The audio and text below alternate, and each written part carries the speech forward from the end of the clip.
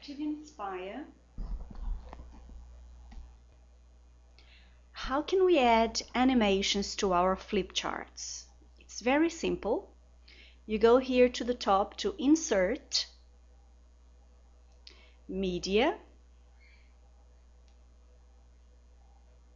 Then you look for the GIF animation you have downloaded to your computer. So my images, I have put them here.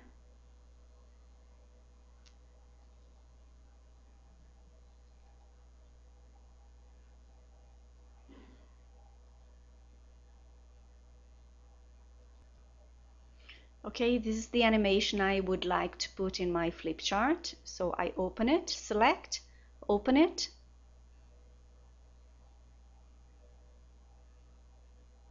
And there it is. Now what I can do,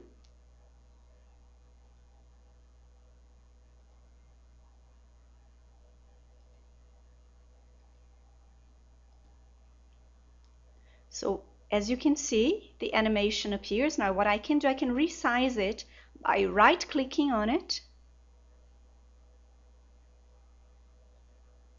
Oops. Right-click.